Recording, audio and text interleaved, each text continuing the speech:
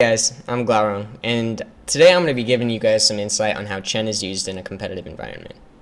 Chen is a hero that I believe to be wildly underrated. While there are tanks out there better than Chen in many ways, certain situations, like, he can bring more to the table than any other tank, in my opinion. Pair him up with an Illidan on a map like Cursed Hollow, and you can see how strong he really is.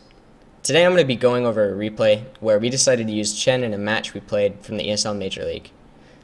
In this match we were playing versus 2Arc, and in this video I'll do my best to analyze primarily how we used Chen correctly and how we used him incorrectly, and just like kind of go over the mistakes we made and kind of explain what we can do better. I'm just going to give you guys some insight on Chen, and I hope you guys enjoy this video, and I'll see you guys next time. Alright, in this match we're playing on Cursed Hollow, and our team composition in the draft, we decided we wanted to go with Chen, Tychus, Uther, Illidan, and Vala. This team composition is really strong, and the way team fights should work is you'll see both Chen and Illidan aiming for priority backline targets while Uther tries to keep both Vala and Illidan up with Divine Shield. Like, that's the dream. And Tychus is just a good backbone to the composition. Laser Drill adds a lot, has good synergy on this map when contesting big objective points like the bosses and important tributes. 5, 4. In this replay, I'm mostly just not going to focus on the decisions we make as a team. I'm mostly going to be focusing on like how Chen was used in this match, how we could have used Chen better, and what we did right with Chen. Starting off, both teams send like their tri-lane. We send our tri-lane bottom here at the beginning. They send 2 people bottom and have Zeratul solo roaming. This leaves the Chen versus ETC lane matchup. While 1v1 lanes don't matter as much in this game as they do in others, it still has an influence on the game how well you're doing in that solo lane. This matchup specifically has a lot of ways to play it, and I can't really say one way or another which hero is favored in the matchup.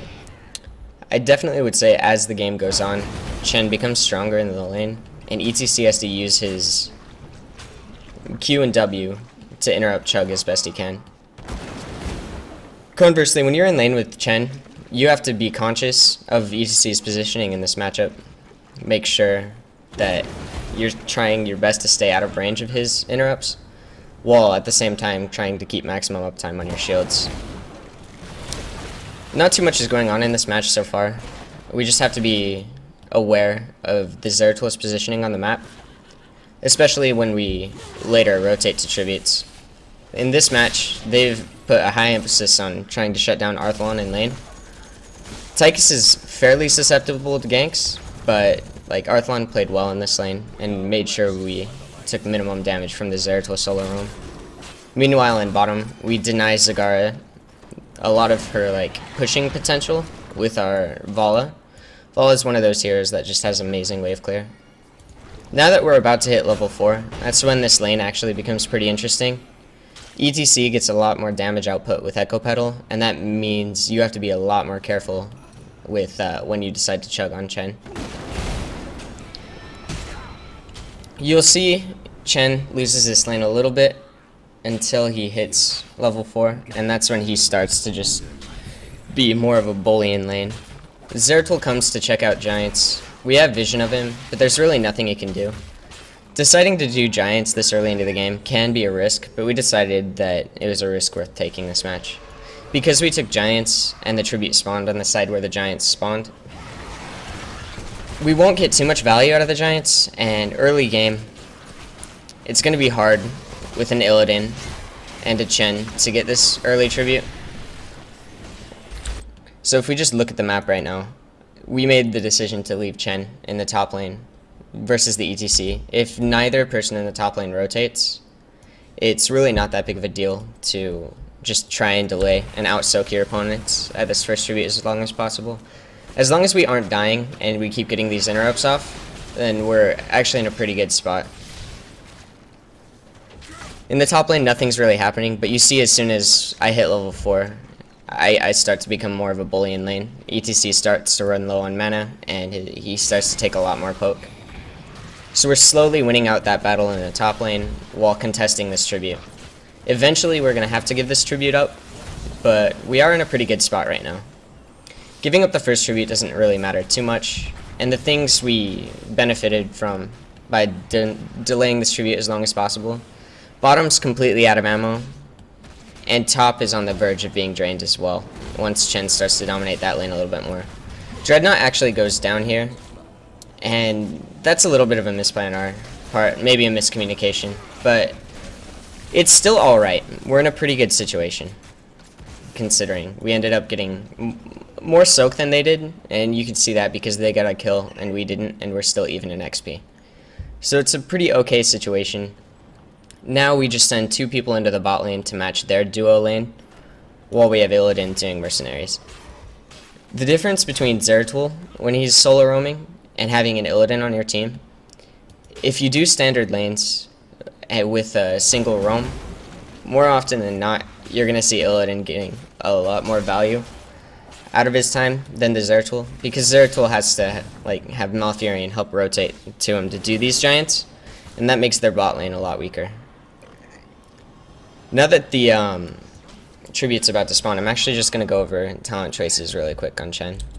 I went Consuming Flame this match because I didn't think that the laning phase would be all that long.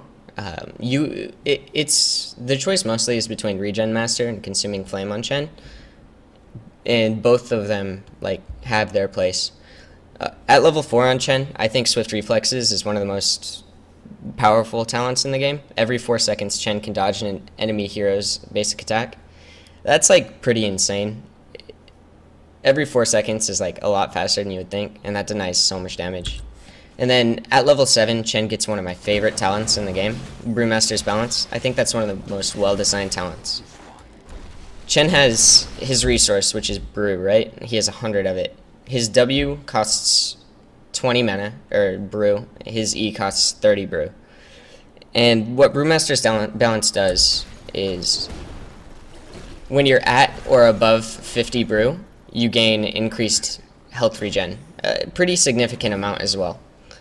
And let's just read the tooltip here. While at or below 50% or 50 Brew, you gain 20% movement speed. And I'd just like to note on that as well, when you're on a mount, you have 140% movement speed, I believe. And with Chen, when you have Brewmaster's Balance, while you're below 50 Brew, you have 120% movement speed.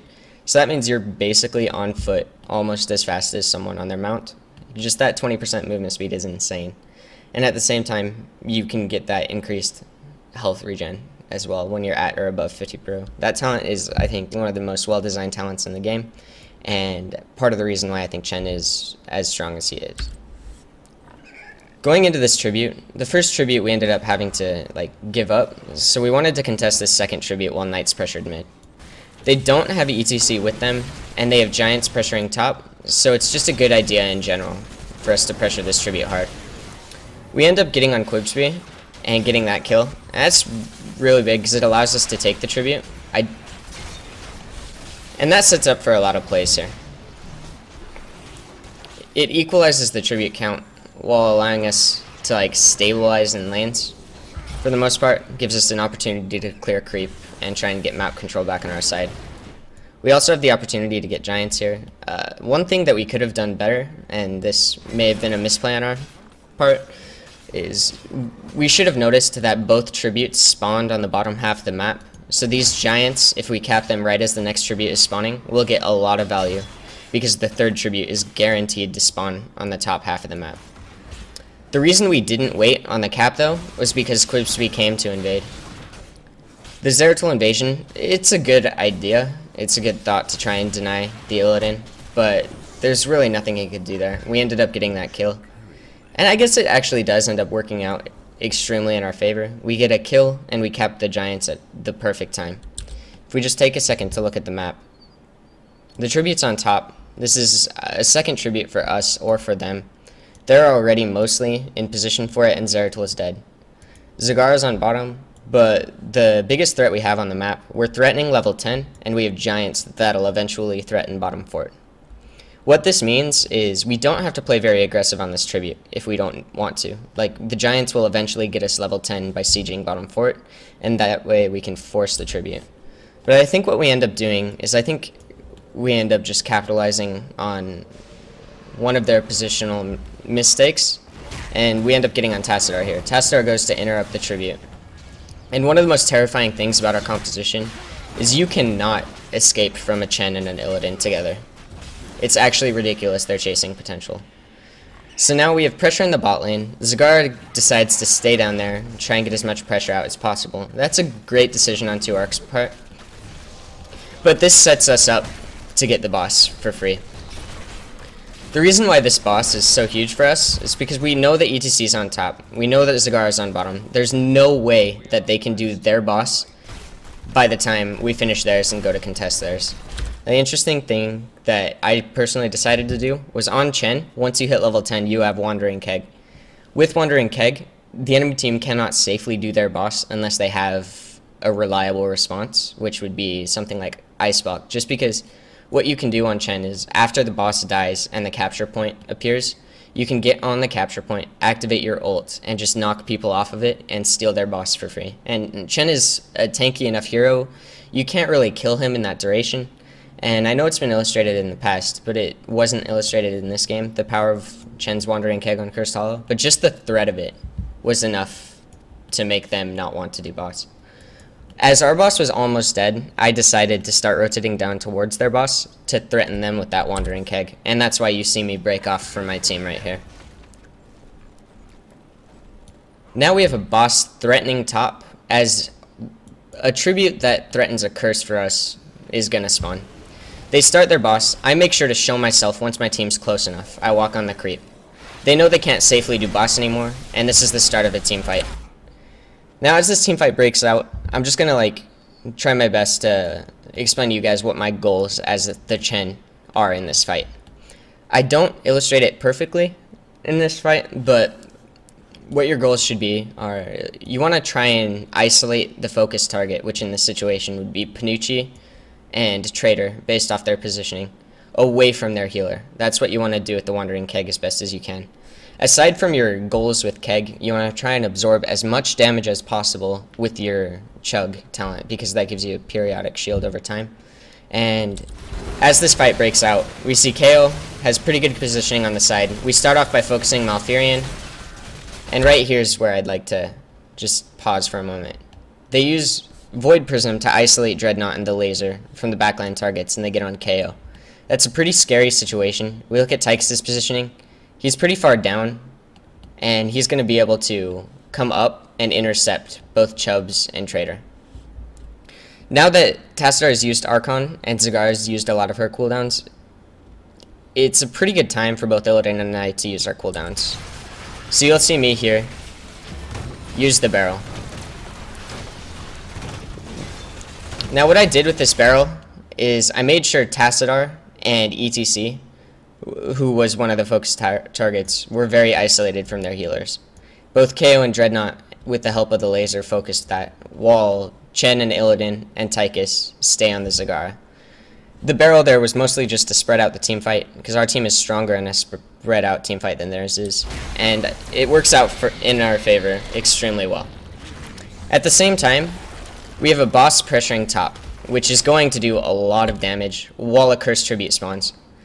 We actually make a misplay here. We didn't really take into consideration that they still had stage dive up, and that punishes us here. So that's just a good play on 2Arc's part. A little bit of a miscommunication, but in the end, it's not a curse for them. It's not the worst thing to happen for us, and we're still sitting in a very good spot. We have the boss pressuring top. It really won't threaten too much anymore, but it's enough to force them to back for this XP.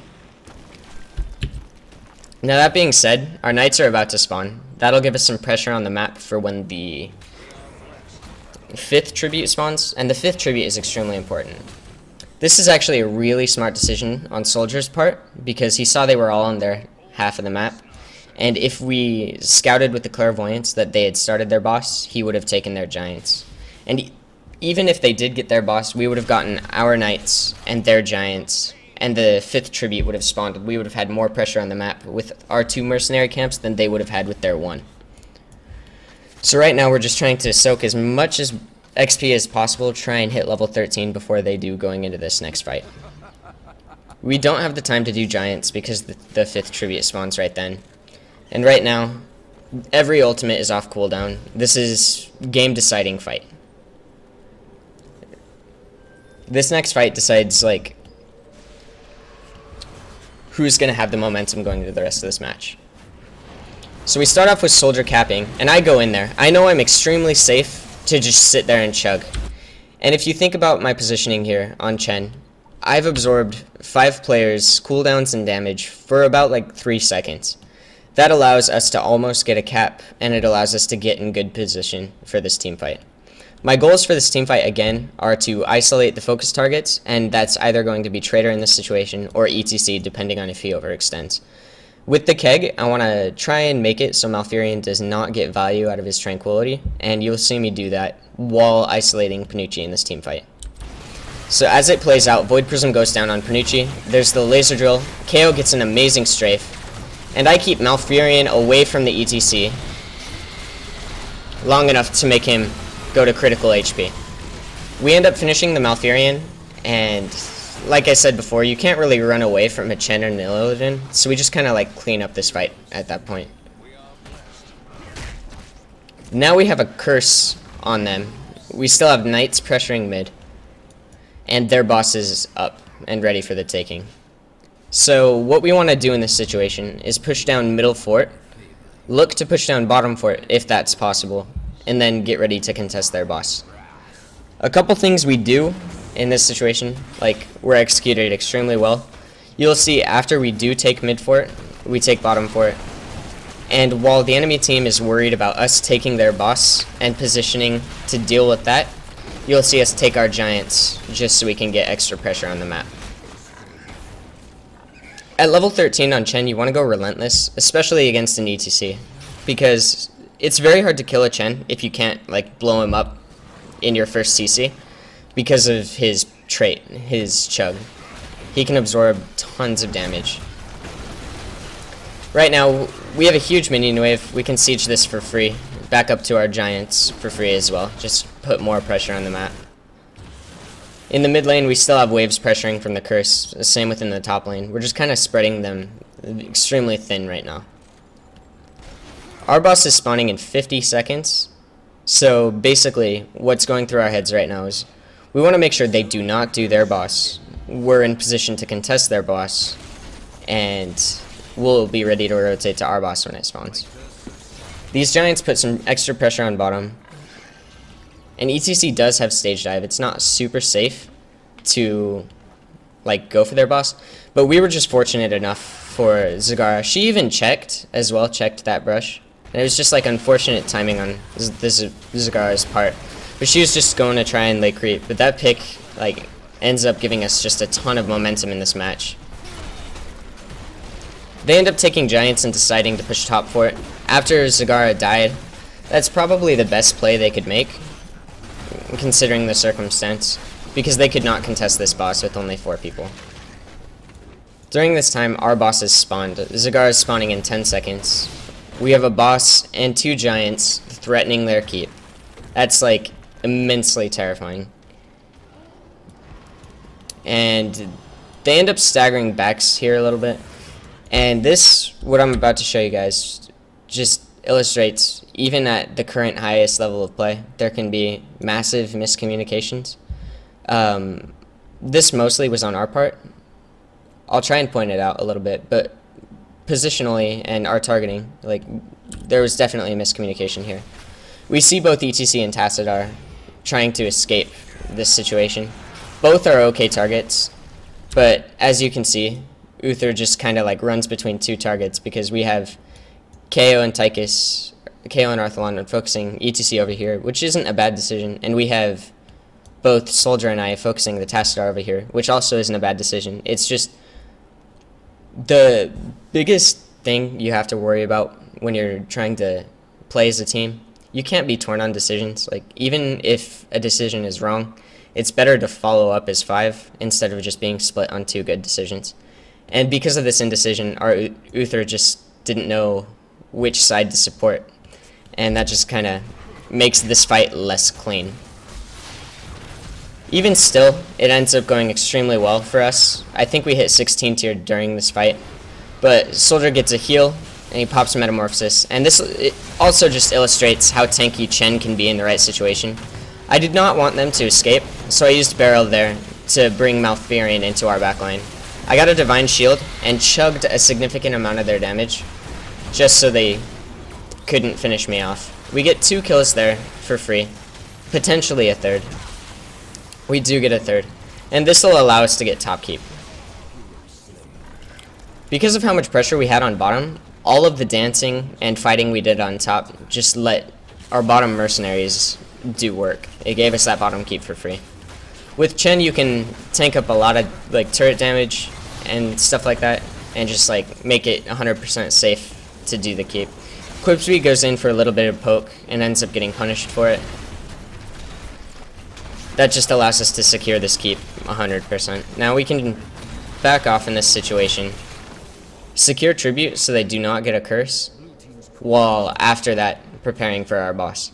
Right now we're in like the ideal situation on Cursed Hollow. We're 3 levels up, we have 2 keeps on them, and I feel like we're playing pretty well as a team. There were some mistakes we've made and stuff, but right now they give up the tribute. Illidan and Tychus head to take our knights, and after we take our knights, we position for our boss.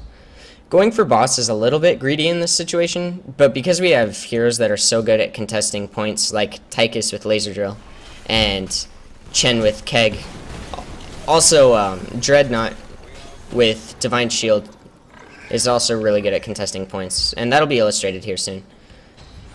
We start our boss here, and they know what's up. 2-Arc makes the right call to try and contest this boss. And I'm just chugging as much damage as possible. They end up making it in time before we could finish the boss. Zagara does something here that catches us off guard a little bit, and it almost wins them the fight. But as you can see, there's the stage dive.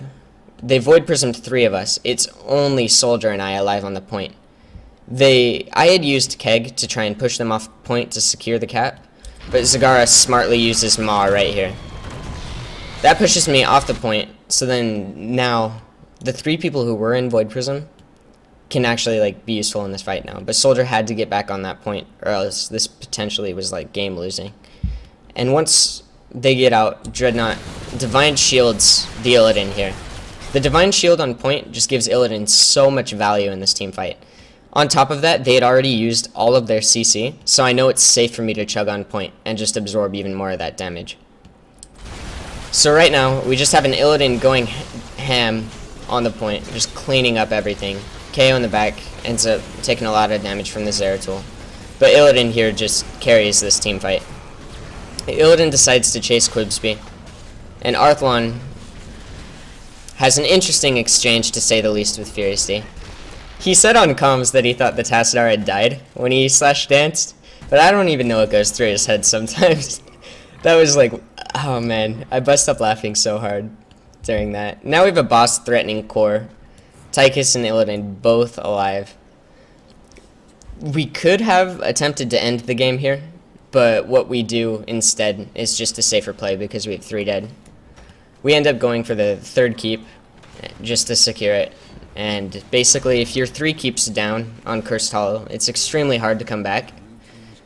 So I think, yeah, we just get mid keep here and back up to their knights, just to make sure there's so much pressure on their base they can't ever leave it, and we just get free objectives all day.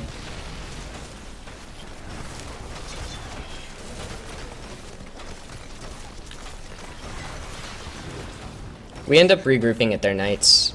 Yeah, it's questionable. We potentially could have ended, but that's an extremely risky play. So we end up just looking for 20 advantage, taking their knights for that pressure. We can back up to our giants. The next objective we really want to worry about is their boss spawning in 30 seconds. This tribute's also extremely important because, again, it's the 10th tribute of the game.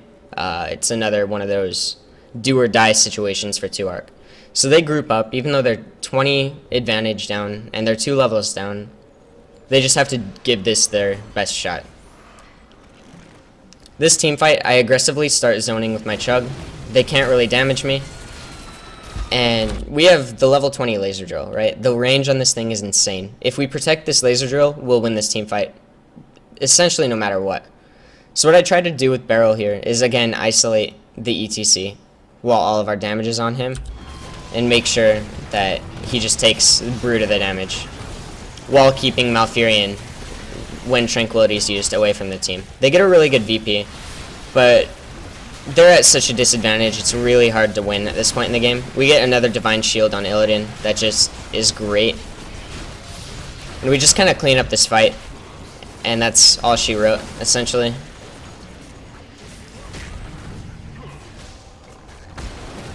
Tastar's dead now. We have a lot of stuff already pressuring their core. And, yep, that's game. Hopefully you guys enjoyed this video. If you guys like the video, like it. If you dislike it, dislike it.